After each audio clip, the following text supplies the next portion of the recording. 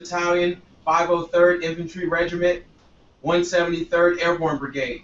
My question to you, gentlemen, is due to ISIS' pursuit to spread their ideology throughout the Middle East, do you foresee the United States committing more ground troops to a full spectrum operation within Iraq or Syria? I think right now, sit down please, thanks for the question. I think right now our strategy is, which I think is starting to work actually, is for us to provide trainers and advisors to both Iraqi forces, Kurdish forces, in order for them to take the fight to ISIS, because ultimately it's their nation and they need to be the ones who fight for it. We're working on also building a training program for the Syrian Free Army, who's also fighting ISIS, and I think we're going to start this year. Actually, we'll start a training program in training many different units there in order to fight that. And I think what will happen is ISIS will have to fight on multiple fronts against the Peshmerga, the Kurdish forces in the north, Iraqi security forces from the south, and hopefully some of the Syrian Free Army from the west. And we're starting to see some progress, but it's going to take a long time. I think this is a 2 or 3 year process at least that's going to take us to have some success. But right now, there's no plans to put U.S. forces on the ground other than to do training and advising. And I think those numbers, it's up to about 3,000 now in Iraq that we have on the ground, and we're still determining what number will be used to train the Syrians.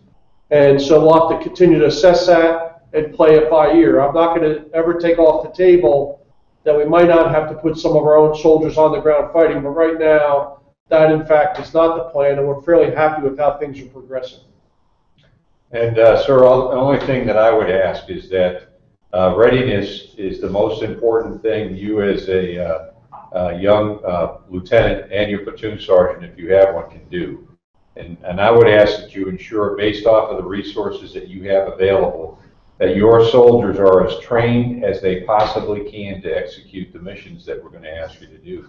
And if you focus on,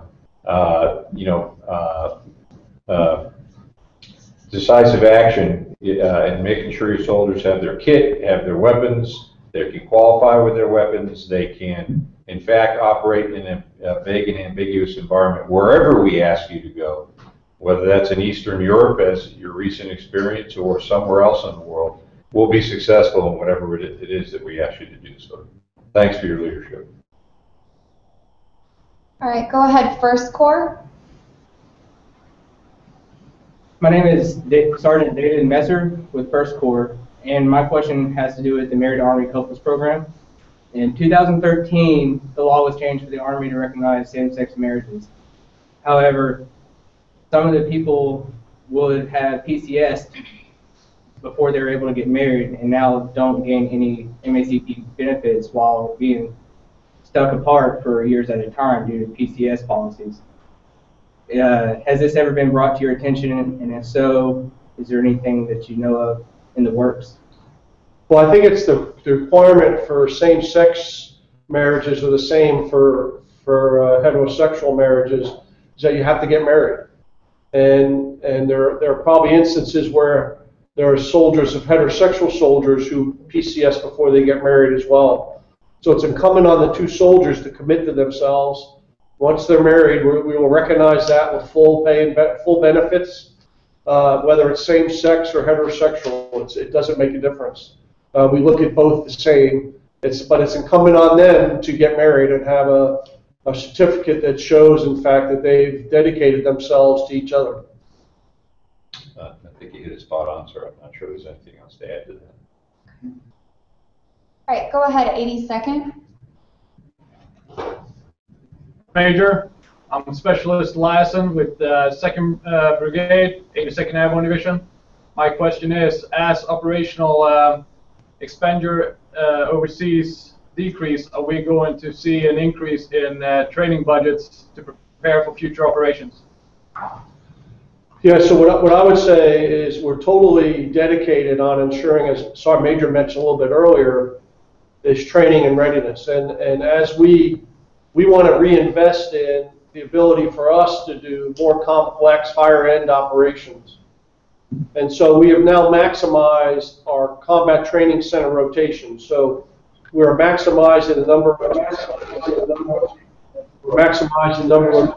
for Irwin in California. We have rotations in Germany to our training center there, and we're fully funding those so we can ensure that units get absolutely the best training possible and prepare them for more complicated, complex missions. In addition to that, we want to increase the amount of home station funding that's available so you can do the proper gunnery and other things and training and squad training, depending on your MLS, in order to meet our need. That's our number one priority, is to do that. And so we're not quite there yet, but we're working our way towards that. The only thing I would add to that is you need to ensure that when it comes time to train, that you're ready to train, that you're motivated to train, and that you understand what we're trying to achieve in the training event. We cannot afford to squander a lack of preparation when we go to execute training tasks, because money is tight, and money and resources impact everything else we do in the Army. So I'd ask you, as a young specialist in the mighty 2nd Brigade, 82nd Airborne Division, to help your team be better, and your part is to be engaged and be ready to train when it comes time for training. What's going to be different, I think, as we go into the future is that over the last 12 or 13 years, we kind of knew we're going to Iraq, we're going to Afghanistan. And we knew that when you were going to rotate, we kind of knew when each unit was going to go. That's changed. And with the dynamic of what's going on in the international security environment, the difference is you have to be prepared to deploy anywhere. You know, today we have soldiers deployed on 5 different continents. We have soldiers deployed to Europe to reassure our Eastern European allies. We have soldiers deployed to Korea. We have soldiers deployed to the Middle East. So we just don't know what we're going to ask you to do. So it's really incumbent that we really focus on having a sustainable readiness capability that allows us to be ready. So it puts more pressure on the units to sustain a level of readiness in order to respond anywhere. And so for us, we got to get back to that. And I think that's what we're going to try to do over the next couple of years. All right, go ahead, Fort Benning. Afternoon, gentlemen. My name is Sergeant First Class Joseph from the 316 Brigade. My question to you, gentlemen, is about the QMP board. What is the plan for that for this year? I mean,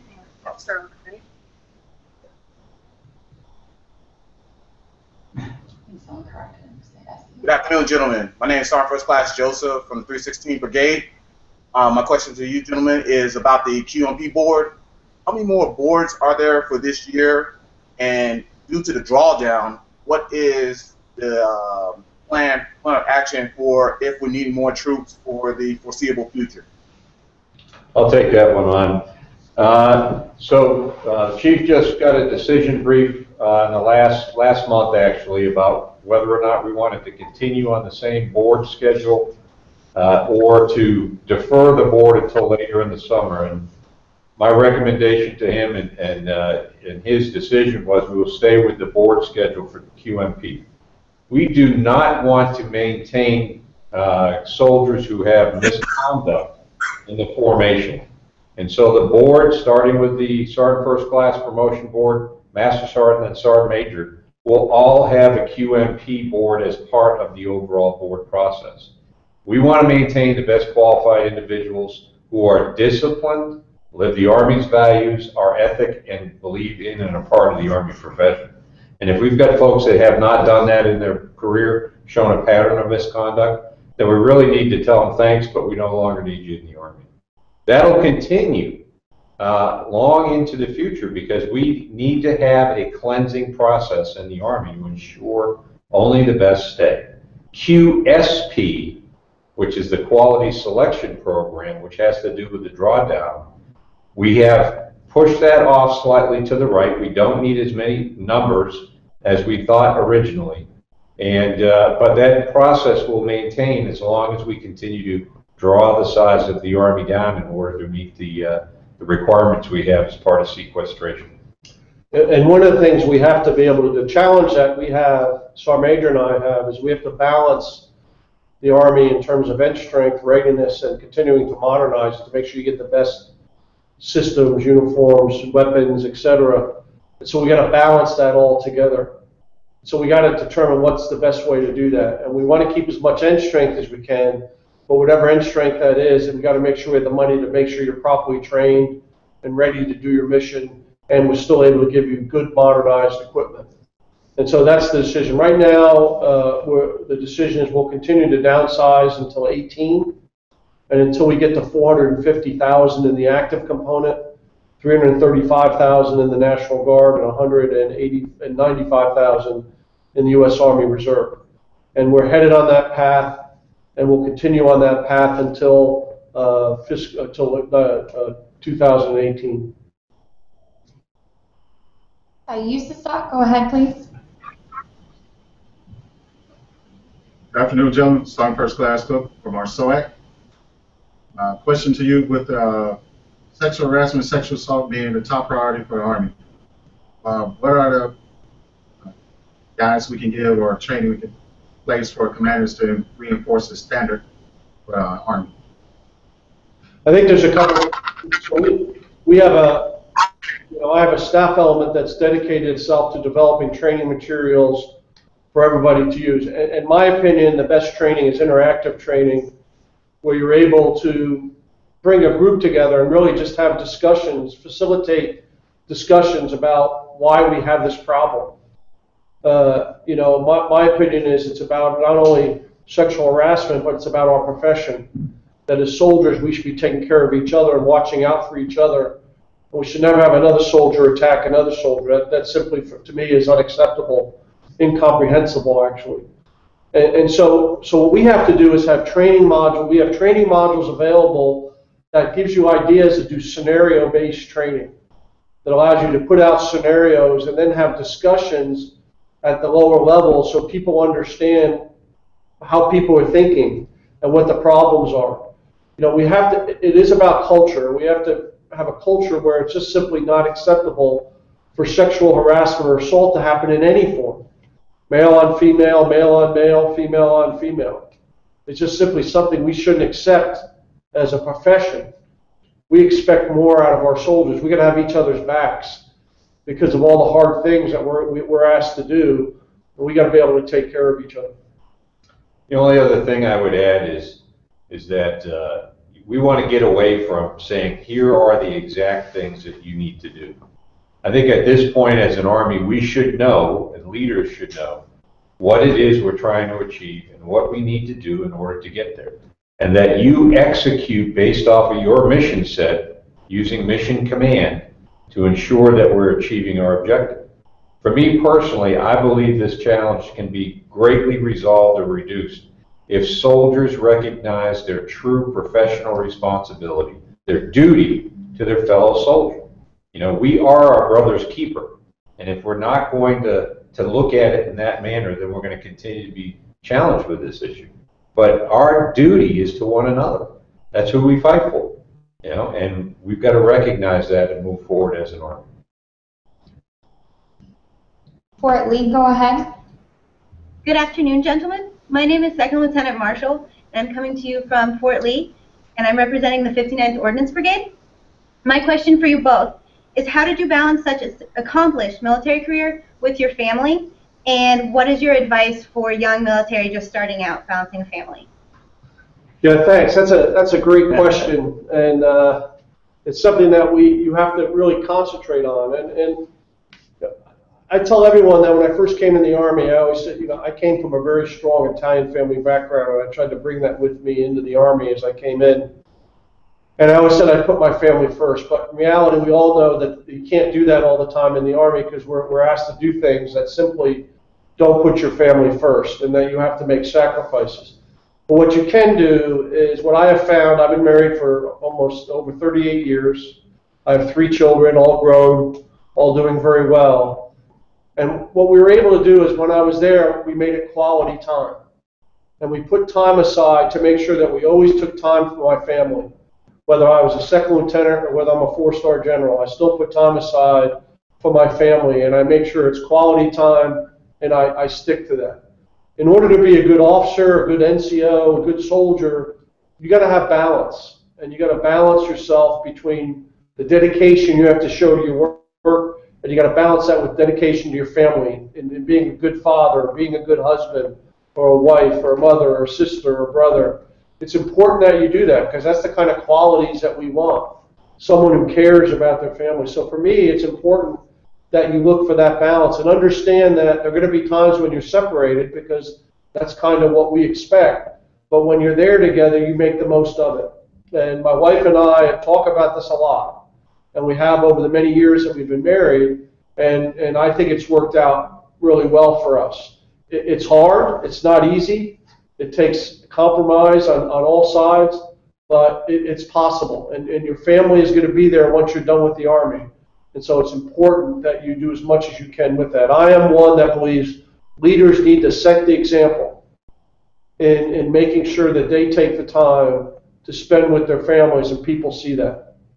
And I try to do that as much as I can. The only other thing that I would add is, real shortly, believe it or not, I'm going to be retiring. And one of the proudest things about my time in the service is I'll be leaving the Army with my family. And that comes with recognizing that you need to be able to communicate with your spouse.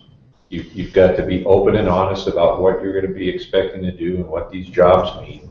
And then, as the chief said, and I wholeheartedly agree, when you make time for your family, it has to be quality time. When I look back on my career, most of my time has been with the Army from an hourly perspective.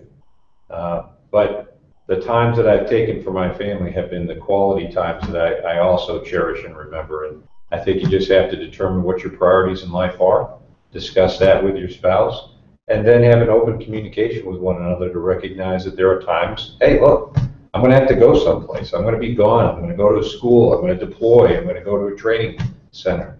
But when we get back, we're going to set aside this weekend or this period of time, and we're actually going to do something together. We're going to maintain that bond between those that you love. So you can do it. It's not easy, but if you're committed to your family, you'll be able to find a way to make it happen, and that's what's important, I think. All right, Korea, go ahead. Good afternoon, gentlemen. Private First Class West with the 1st Army Brigade Combat Team. My question is, with the deactivation of the 1st Armored Brigade and the rotation brigade. Korea, I'm going to go ahead and interrupt you. If you could just step closer to the microphone, it's really hard to hear you. Yes, ma'am. My name is, good morning, gentlemen. My name is Private First Class West with the 1st Armored Brigade Combat Team. With the activation of the 1st Armored Brigade and the rotational brigade replacing us, is this something you can see with future units overseas? I think so. With the deactivation of the brigade, you're asking how that mission is going to be filled. Is that what you asked? Yes, sir. Yeah. First, I want to thank you all. If my calculation's right, it's like 5 o'clock in the morning there. So I really appreciate you all getting up early to do this. And I bet my guess is you got up a lot earlier than that to be there. So thanks for doing that. So the plan is we're going to rotate brigades over there, and we're going to do it this year. And so it'll be kind of what we've done in Iraq and Afghanistan all these years. A brigade will go, they will do a right seat ride, and then they will take over the mission. The reason we decided to do that is twofold. One, the fact that what we were starting to figure out is we were having some readiness issues because we'd rotate 700-800 soldiers every month out of 2nd Infantry Division. And so you're in constant training mode, integrating new soldiers. So what we thought we would do is bring a whole brigade over there that's already been training up for a year, that's prepared, and then what you have to do when you get there is sustain it. The other is with the downsizing of the Army, that allows us to downsize a little bit, but still keep our mission focus forward in Korea. So I'm very excited about how it's going to work. We noticed that we've started rotating a battalion this year, and we think that's gone very well. So that was kind of a test. So we're pretty excited about it. I don't have anything there. Okay. All right, we'll go ahead and start again with 173rd. Good evening, gentlemen. I'm Specialist Laverne from the 1st Battalion, 503rd Infantry Regiment, 173rd Airborne Brigade. My question to you, Sergeant Major, during your long career, what were your guiding principles leading you to your position? And did you ever think you would be in that position today? Well, no, actually, I did not think I would be in this position today. And actually, I got asked 3 times before I actually competed whether or not, said I did not want to compete because I couldn't find a way to balance what I thought was important in my life, my family, and the requirements of this job. But I had a mentor that came to talk to me about it, and that's when I chose to compete. And I just didn't feel like it was, I could commit to the job if I wasn't 100% committed to do it. I had a great mentor, a guy named Lou Tellini, who was an American Samoan, Vietnam era veteran, was at the twilight of his career, and he was my first tank commander. And Sergeant Tellini could not read. That was back in 1981. But he was a phenomenal leader, and he would have the crew conduct PMCS and all the different things that we could do. And he really took me under his wing and said, hey, you're kind of a punk, and you don't really want to listen. And if you will just listen to what I tell you, you will be successful in the Army. And I think I dropped a road wheel or something on his foot right after that, and he was very upset with me after that. And but I learned, and I had somebody that I could look up to that inspired me to be better than I was and to challenge me on a daily basis. And that leader, I think, is what, actually I don't think, I know is what made me choose the Army as my career. I knew after about 6 months this is what I wanted to do because it was about the people and the leadership, and it filled a void for me, which unlike the chief, my mom was a sole parent, I was a latchkey kid. Got in a lot of trouble when I was young, and I didn't have somebody to put the, foot up my John Brown parts when I needed it. And Sergeant Tellini did, and I attribute my success in a great part to him and his leadership. First Corps, go ahead. How you doing, gentlemen? My name is Specialist Marabello. I'm with HHB Bravo 1st Corps. My question is a medical-related question. Soldiers serve in a variety of austere environments where there are high concentrations of parasites in the local population. This risk extends to our service members. What can the Army do to combat this increased risk? Well, I think what we have to be able to do is understand that as you mentioned, many places that we go are going to be very difficult places that have pretty bad conditions. We've all been in those places. So what we have to do is we have to have a very comprehensive way to do it, really take a look at our soldiers. And, what we do when soldiers deploy somewhere and they come back, we ask them to fill out questionnaires about their health and what they experience. And what we find a lot of times is they don't fill those things out properly. Is usually it's right when you get home from a deployment and you're in a rush and you don't want to take the time. And so what's important for us is to collect the data so we understand what you've been exposed to and how we then can ensure that we monitor you to make sure you don't have any health risk. In addition to that, we have to be able to train soldiers to operate in austere environments and understand what you should do, what you shouldn't do, which decreases the risk of you getting infected with whatever disease it might be. And that's one of the reasons why we give a lot of soldiers, if you stand in line, you get 5, 6 shots. I tell everybody over 38 years, I think I've gotten thousands of shots in my body, so I don't know if I get any disease. I should be immune from everything. But part of that is because we collect data, and that helps us to build up immunities to malaria and other potential sicknesses that are out there. That's why we do that.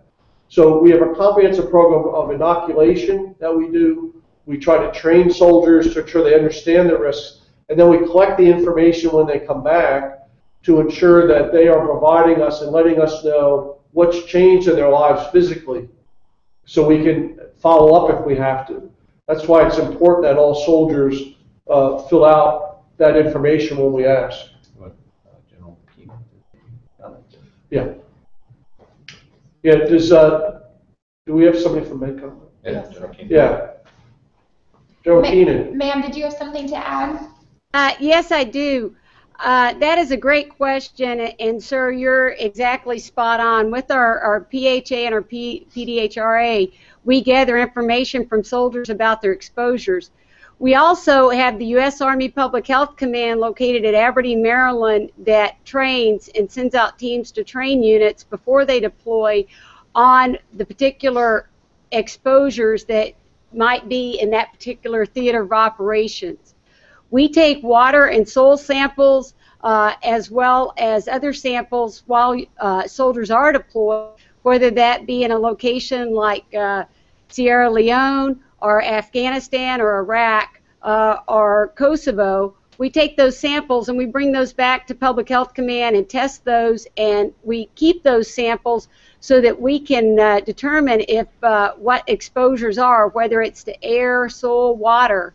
But it is very important that when you fill out your PHA and your PDHRAs that you're very accurate in what you believe you might have been exposed to, because we do take that data and analyze it. But we do have that in a repository, Aberdeen, and we also have on the website where you can actually pull down, if you're deploying to a particular area, information of what vectors, parasites that you might exposed to. And I'll just remind everybody, because it is flu season, please remember to wash your hands. That is the #1 thing you can do to prevent the spread of disease or vectors, and we found that since Washington crossed the Potomac. Thank you. All right, thank you, ma'am. 82nd, go ahead.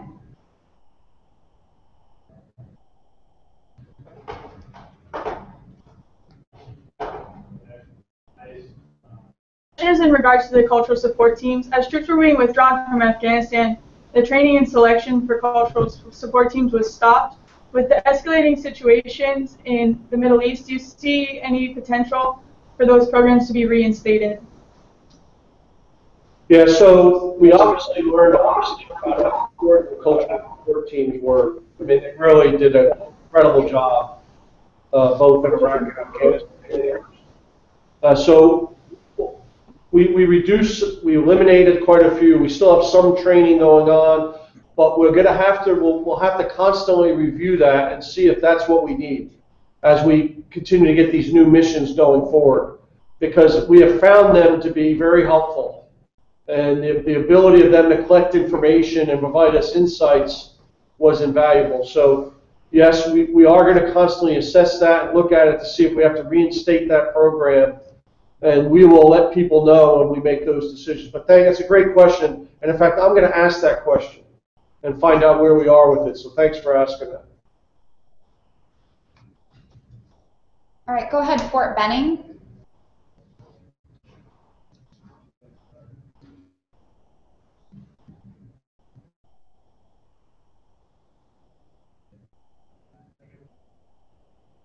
Fort Benning, go ahead.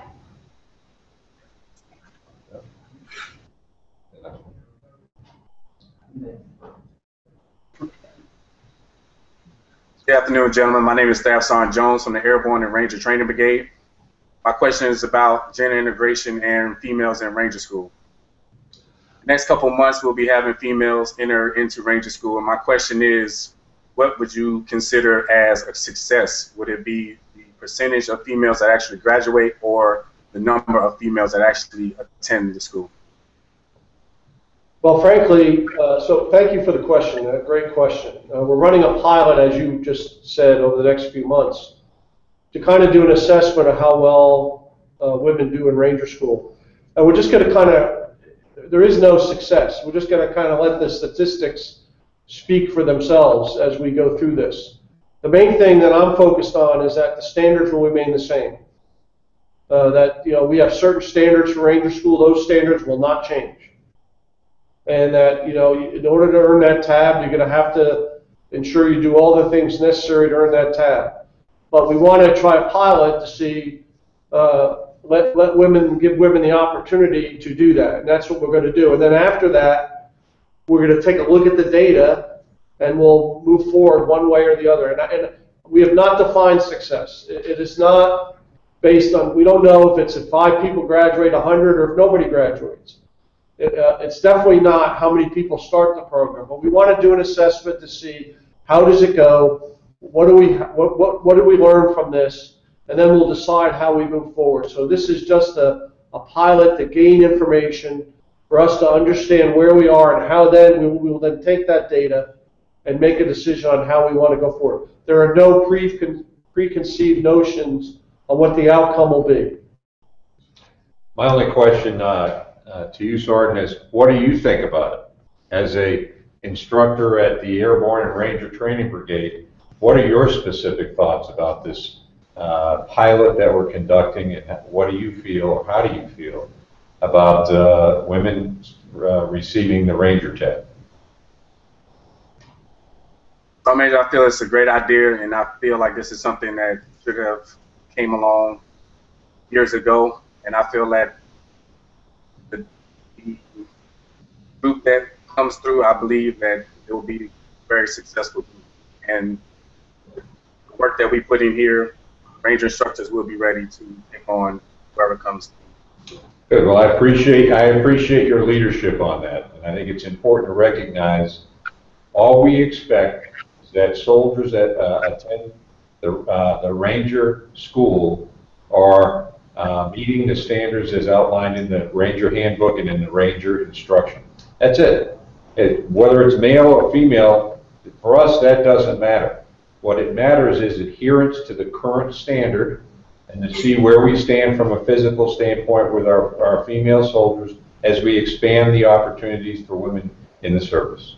And I appreciate your leadership on that. Yeah, and I just want to add, I've been very impressed with the great work that's gone on down at Fort Benning, specifically in the Ranger Training Brigade, to prepare for this. I know it's been a lot of extra work and effort, and I truly appreciate what's gone on down there. It's been tremendous. Thank you, sir. Thank you, gentlemen. All right, USASOC, go ahead. Specialist Malcolmov, and I represent 95th Civil Affairs Brigade. My question to you, gentlemen, is in regards to tuition assistance. Mentioned earlier that the Army is a profession. How do you feel about the recent changes to tuition assistance? And do you feel that it's doing everything it can to educate our Army workforce? I used to talk about tuition assistance. All right, so we made a change last year with Army tuition. As you remember, back in 2013, on April 8th, we notified the force that we had terminated tuition assistance for the remainder of the fiscal year because of budgetary constraints.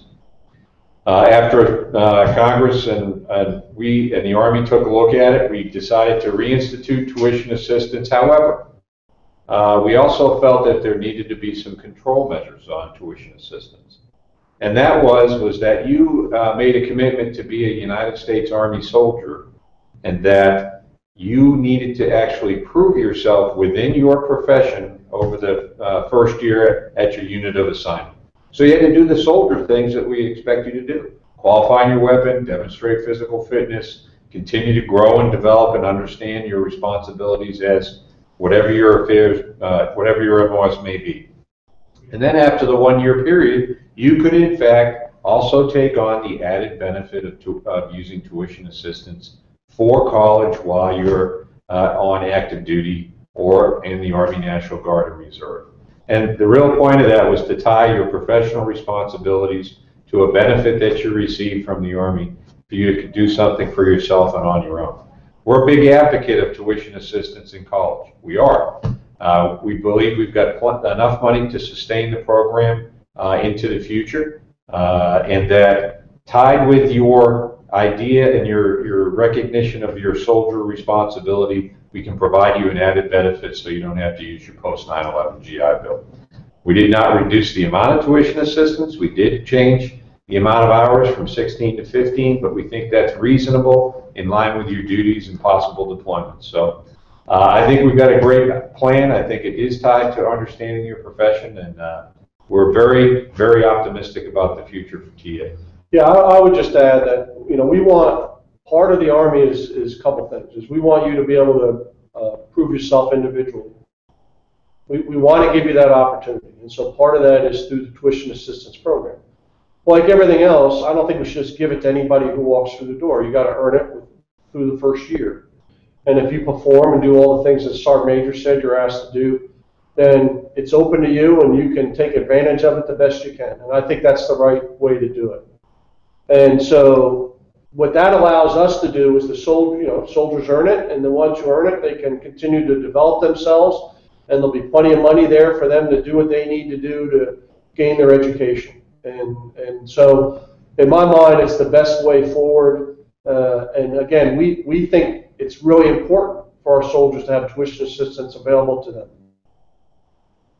All right, Fort Lee, go ahead.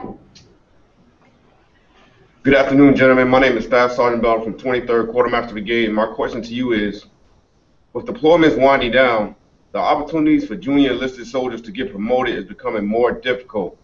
Is the Army going to relook the promotion system?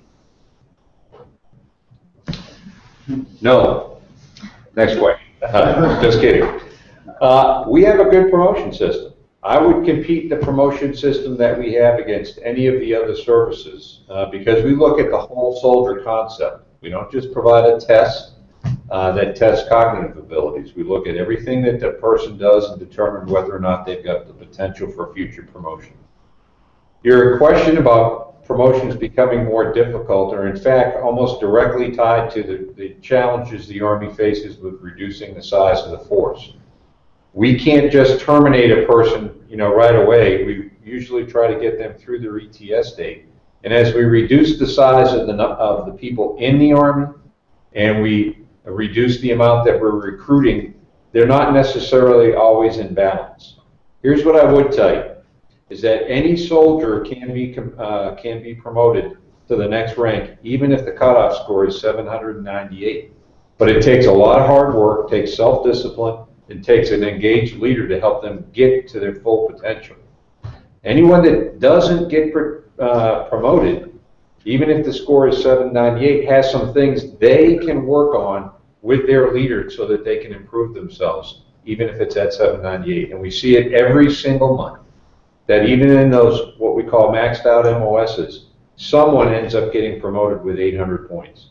And that's because they did everything they possibly could at that time. Over time, the challenges with high cutoff scores will start to come down as we rebalance the force and get to the size of the force that the Chief described in 2018. So continue to work hard to get promoted, have your leader help you to get those other points that you need, whether that's PT, weapons, civilian education, and you can get there. And we really want you to stay with us. I think you need to understand what's happened in the Army. So I don't know when you came in the Army, but from 2004 to 2012, the Army was growing. And so because it was growing, we were promoting people faster. Frankly, I would make the argument we were promoting people too fast because a lot of people were not qualified for the rank that they were getting promoted to. They didn't go to the schools they were supposed to. They didn't have the experience they were supposed to. Now that we're downsizing, it might take a little bit more difficult, but it's going to balance itself out to where it's the right level, where we think it encompasses the right level of training, education, and experience that allows us to have the best non-commissioned officers and officers that we need. We were promoting officers too fast as well. We had to because we were growing the Army. So now that we're downsizing, it has slowed a little bit, but it's still within historical norms, our promotion system. And what we want to do is promote the right people. We just don't want to promote people, we want to promote the right people. So we maintain a strong Army. What makes our Army different than every other Army in the world is our non-commissioned officer corps. And we want to maintain high standards in our non-commissioned officer corps. And we want to make sure we're promoting those who are trained, who are experienced, and who will continue to lead in the future. And as long as we do that, we're going to be successful. So there's going to be opportunities for promotion. The Sergeant Major and I clearly understand that we cannot limit, we got to have promotions. People want to move forward. And we're going to make sure the system allows that. But it is not going to be as fast as it was 5 years ago or 4 years ago, because we were growing the Army, and frankly, I would argue that it was even too fast. Okay, go ahead, Korea. Good afternoon, gentlemen. My name is CW3 Hazeman. I am the battalion maintenance tech for 3-8 Cav, the 2nd Rotational Unit to Korea. We deployed over here with roughly 80% MTO strength personnel in the maintenance category, which drastically reduced our maintenance capabilities. My question is, will rotational units continue to deploy in a TDY status, or will something change in the future? Thank you. Yeah, so what we're going to do, it's going to continue to be a TDY status. That's the system we have in place now. But what we're working at is making sure you deploy at a higher percentage rate, and that it's at a somewhere above 90% is what our goal is to deploy every unit going over there. So you have the capability to do what's necessary. And we've learned a lot from the initial rotation, so we're adjusting some policies and how we address these issues, and we'll continue to make it better over time. I get briefed quite regularly on the status of the percentage of readiness and how we're going to meet those readiness numbers as we go forward. So I think it's gone, for the most part, it's gone well, but there are things that we have to correct. And I think you identified one of those areas that we have to watch a little bit closer to make sure that we're manning all the critical skills at the right levels as we move forward. And we're looking at that very closely. I appreciate the feedback, actually. Okay. 173rd, go ahead with your next question. Good evening, gentlemen. My name is Specialist Little from 2nd Battalion, 503rd Infantry Regiment, 173rd Airborne Brigade. And my question for you today is, with the downsizing of the Army, how do you believe this will affect the readiness and training of soldiers for threats in the near future? Well, I think our goal is to have, like I said earlier, have an Army that is sized that can be, we actually going to have to be at a higher readiness level than we have been in the past because we're going to be smaller. So as we get smaller, I want to develop a readiness capability that's even greater than what it is today, which requires an investment in training, an investment in leader development, an investment in our schools to ensure that all our leaders and our collective training that we do is fully funded. We're still about 2 to 3 years away from getting to the place I want us to be in terms of having that right balance of investment into readiness. But we're getting better. We're better than we were last year, and this year will be a little bit better than, 14 was better than 13, 15 will be a little bit better than 14. So I think we're making progress in ensuring that we are increasing the level of readiness. And that's our goal. Because everybody asks me, the best way to take care of our soldiers are to make sure they are prepared and ready to accomplish the mission we ask them to do. And for me, it's important to me that we invest in that. And so we're going to continue to invest in that to increase the level of readiness and proficiency in all our units. So I realize that as we're in this time period of downsizing and reduced resources, we're a little out of balance right now. But we're working as hard as we can to get ourselves back in the balance over the next couple of years.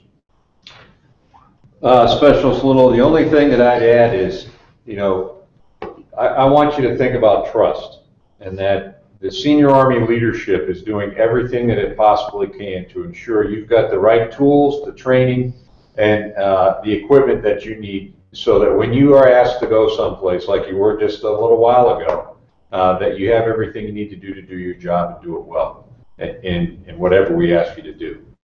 I need you, and I'd ask you and your team leaders and squad leaders to talk about, okay, what can we control? We can control how well we prepare and how well we execute, and then after action review, what we're doing. Is it actually tied to what the commander has said that we need to focus on? And if you're doing those things which you can control, you'll be successful. The Army is committed to making sure that you are ready, okay, that your unit is ready.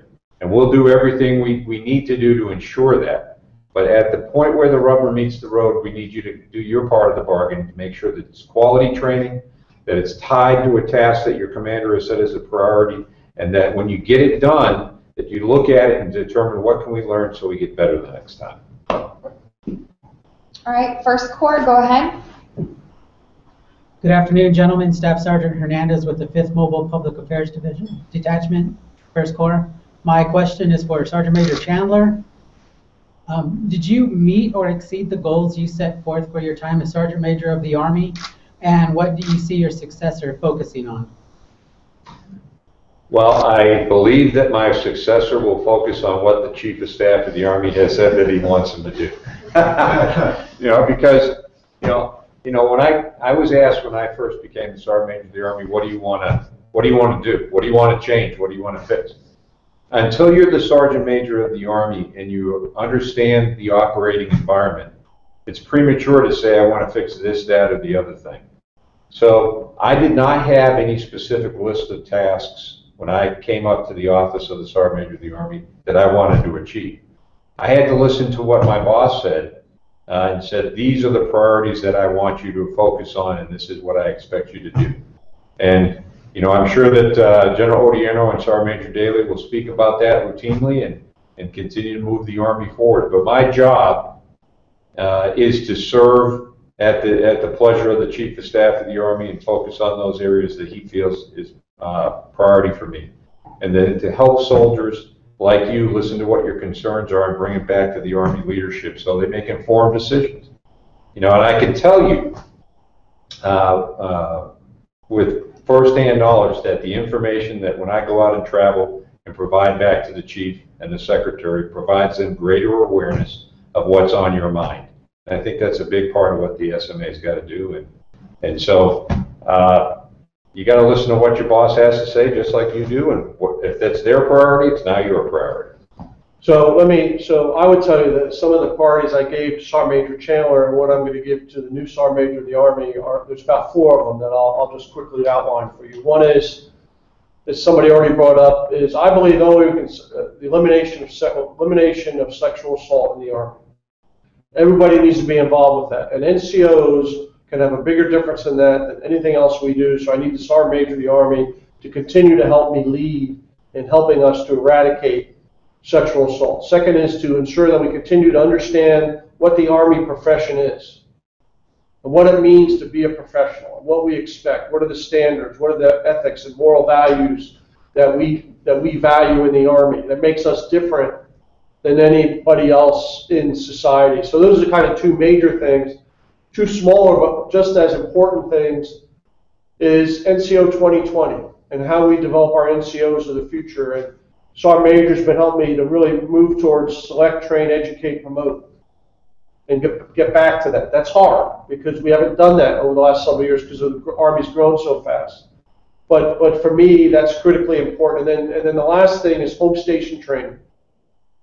To really focus on home station training, and that we have our NCOs and our officers focused. And the Sergeant Major said it 3 times since we've been sitting here to you all, and that is, make sure that you're making the most out of the resources you're given, you plan for, and conduct the best training possible for whatever element you're responsible for.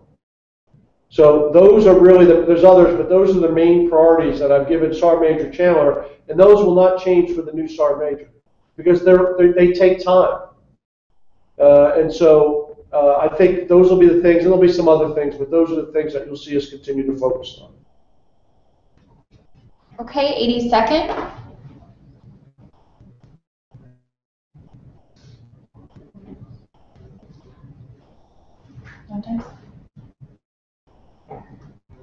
All right. We'll come back to the 82nd. Fort Benning, go ahead. Good afternoon, sir, Sergeant Major. My name is Captain Edwards. I'm an Assistant Operations Officer with the 194th Armored Brigade. And my question is for you, sir, in reference to officer separation boards. Will there be any officer separation boards in the near future? And if so, what are the target year groups and ranks? Yeah, so there are going to continue to be officer separation boards over the next couple of years.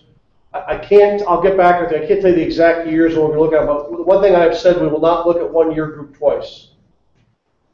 We manage officers by year group. That's one thing that's different about officers than NCOs. is that you're managed by a year group, and we are excess in certain year groups. And so we are going to look at it, and we're deciding now whether we look at as senior captains or as majors. And so we're taking a look at it. We're also trying to use other tools that we might have. So we're balancing promotion selection rates with potential officer separation boards, and we want to do a combination of both of those to determine how we reduce the force. So I don't know the year groups exactly. I just don't have that on the top of my head. But I'll tell you, if your group has already been looked at, they will. Our goal is that they will not be looked at again. But as almost every year group, you know, from 2010 on, is going to be looked at some time over the next 3 or 4 years. All right, 82nd, are you back with us?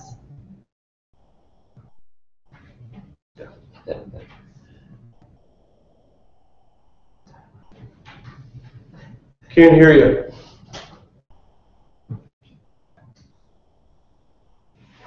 You're frozen. All right, we will come back to you guys. We can't hear you right now, so we'll move on to USASOC. You're on. Good afternoon, gentlemen. I'm Sergeant Powell from Iraq. Question is, what are we doing to engage leaders to enforce basic Army standards, especially our young, mid-grade NCOs and officers?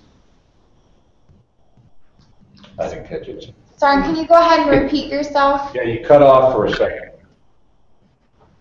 What are we doing to engage our leaders to enforce basic military standards, especially our mid-grade officers and mid-grade NCOs and officers?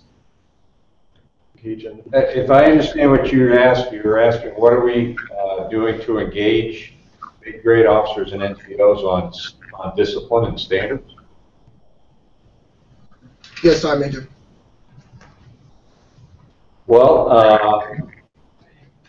I know the Chief and I and other Army senior leaders travel frequently and engage with soldiers across the Army and talk about the issues that are presenting with us and their role, and part of that is obviously enforcing discipline and standards. But I think more importantly, you know, the Chief and I can get around to Fort Bragg once every, I don't know, 4 or 5 months maybe, but you're engaged with your leaders who have heard, you know, in more frequent forums what it is that we need to do as an Army. I think that we know what the standards are and we know what discipline is in the Army. I think what we've got to do is to do a little bit better job of actually executing as leaders those disciplines and standards as a force. I know you may be aware I'm on Facebook. I get a lot of questions about discipline and standards, and I try to respond to those. But I think what is most important, talk with the leaders that you work for and maybe one level above about the concerns you may have and try and get those answered. But if you've got a specific question, I'd be happy to follow up if you want to finish up. Yeah, and if I could, you know, you have to remember the Army is 1.1 million men and women. And so what we have to do is we have to believe in the chain of command. And so I have quarterly 2- and 3-star conferences and sergeant majors, equivalent sergeant majors that come to that.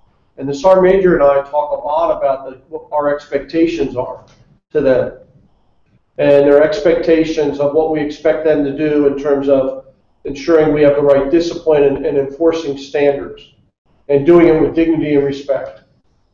And so we expect them then to take that and operate and use that through the brigade commanders and the battalion commanders and company commanders and have programs in place that have discussions about this. This also goes back to what I talked about earlier, select, train, educate, promote. I believe we have some mid-grade NCOs and officers that maybe did not get the appropriate training because we were moving so quickly during war that we have to go back and ensure that they understand what's expected of them. And that we expect them to what the standards are and what's the right way to enforce standards. There's a right and a wrong way to enforce standards. And so it's important that we constantly have that discussion. We continually update what we do at our school. Our NCO schools, our officers talk about this as we go through that. So I think all of those things is what we expect. And that's part of the profession, is having these discussions and talking about how we execute, how do we enforce standards and discipline throughout the force.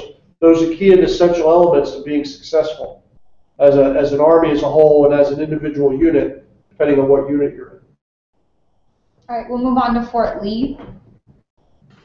Good day, gentlemen. Captain Hans Mogelgaard with the United States Army Transportation School, and I'd like to ask, how do you both see the Army's leadership shifting policies and procedures due to advances in technology, where everybody can capture everything, the good, the bad, and the ugly, with their mobile devices? How do you foresee that going?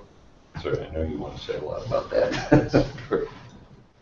I think so. First off, everybody has to realize that the world we live in has changed significantly, and that everything that, whether we like it or not, everything we do is more public, and information moves very quickly. And so we have to be able to be adaptive and operate in an environment where information is available in great volumes and to lots of different people. And so what we have to do is develop leaders that feel comfortable operating in that environment, and develop individuals that can move quickly in that environment, that understand how to use the information to make decisions, that understand how to sort through it, understand that we live in a very dynamic world today, and that's not going to get easier. It's going to actually get more dynamic. And so what we are starting to do is we're starting in all of our training programs to institute critical thinking and understanding the use of information and understanding how that equates in the Army and how we want to move forward. But we also have to remember that we have to maintain basic standards and discipline. And so it's got to be that right balance between this increase in information and the standards and discipline that we expect. And so it's a combination of all of those things. And we have to learn this together as we go forward. So we are absolutely focused on understanding the information environment that we operate in, and we have to constantly change how we are training ourselves to operate in that. It's a challenge for me, it's a challenge for a squad leader, and it's a challenge for a platoon leader. And we got to understand how we operate in that environment. The only other thing I'd add real quickly, sir, is that I think one of the most important things we have to recognize is that the best form of communication within the Army is between two people or others face-to-face or in a video teleconference like this. And sometimes we skew towards, an email or a text message or something else where the intent of the person may be lost in the words and the way that a person may be feeling when they read them. I go back to mission command and the very important part of that, which is commander's dialogue. And the fact that you're supposed to come together, have a face-to-face look at one another and describe what it is that you need and what it is that the mission is. And if we lose sight of the fact that the passion, the emphasis that face-to-face discussions provide, that may in fact cause us to not be successful in what we're trying to do. And so I think those tools are very important. They do make life easier in some ways. They also make it much more complicated when you get to looking at 200 or 300 emails a day and trying to figure out what somebody's trying to say. So a balance is important, but never lose sight of the fact that looking and talking somebody in the eye is really the best form that we can use within the Army. So it's 3:25, sir. Let's do Korea in 80 seconds. Okay, sir. Go ahead, Korea, with your final question for today. Good morning, gentlemen. Sergeant Ralston with 38 Cav Rotational Unit. My question is, why is there such a big push for uniform changes? And are we going to be issuing those out, or are we going to be doing like we did with the ASUs and paying for them? So uniform changes are important, especially the ACUs. I consider, especially in the Army, ACUs are part of our system of protecting ourselves. And we got to have the best system possible that allows our soldiers to be protected as we deploy them around the world to conduct combat operations. And we've done a significant amount of analysis that tells us the ACU doesn't do very well in camouflaging us and in protecting us in multiple environments and that the multicam that we're using in Afghanistan does a much better job. So we are going to go to the multicam uniform. And for me, it's about protecting our soldiers. Now, those are going to be issued. Now, you're going to have to wait for it to be issued. So if you're not patient, then soldiers might go buy their own multicams, but they will be issued once they're available. And so in my mind, it's depending on how patient you are.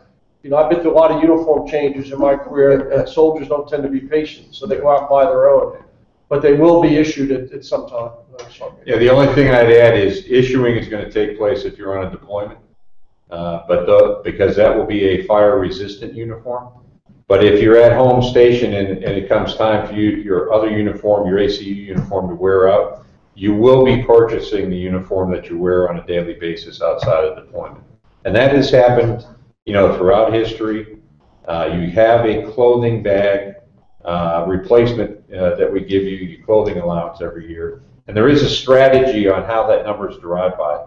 So if you'd like to know how that works, go to the G4 website, look on Army uniforms, and it will show you the clothing bag and the wear out dates for the items, and that's why you get that money each year. But I'm very excited about the replacement for the ACU. It's a much better uniform. It provides much greater protection for you, and I think that you will appreciate it once you get it. We put a lot of thought into its design. We'll add some items to it that you don't currently have on the ACU that you're wearing, and I think you'll find it to be a much better quality uniform than what you have today. Okay, and we'll take the final question for today from the 82nd. Hey, sir. Sergeant Major, Special Rothschild here with the 82nd Airborne Division, 2nd Brigade. My question is there still anything in the making for a new Army physical fitness test? And if so, what would this consist of, and when can we expect to see this change?